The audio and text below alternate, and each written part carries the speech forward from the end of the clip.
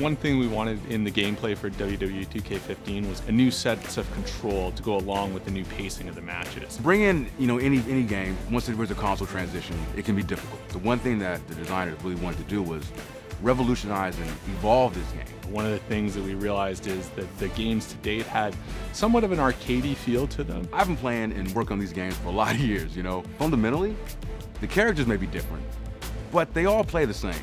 And that's one thing that's always stuck in my craw. But now, when it comes to the Xbox One and the PS4, those shackles are off. So we started looking at things like pacing and flow and how does a match start? What's the middle feel like and what does the end feel like? So there's a really good buildup of momentum and excitement through the course of a match. There's that moment in the beginning where they're testing each other out.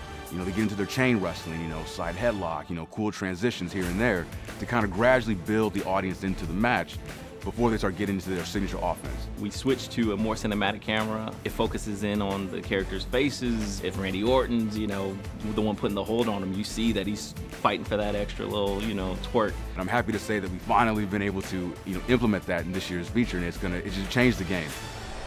Oh, there it is! So as part of that, we rethought everything from animations, controls, how you interact with the people, how fatigue sets in. And to do that, a big part was actually shooting a lot of animation. Working with visual concepts, we have been mocapping like crazy. Let me tell you, when I'm not in my office, I'm at the mocap studio getting all the latest moves, entrances. The motions we're getting are just simply amazing. Wrestling video games aren't anything without animation data, and so we brought the game up to our own 2K mocap studio and have shot an immense amount of animation, over 6 times more animation than was shot in any previous year, and that's going to help us really kind of bring this new experience to life. Ooh. Seeing the way the game is coming together on next gen is really impressive, and as a fan of the series and as a fan of wrestling, we've really hit our stride with this game.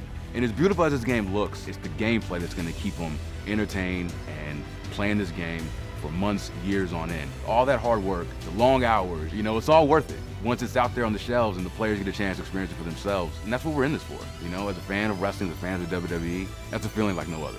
It really is.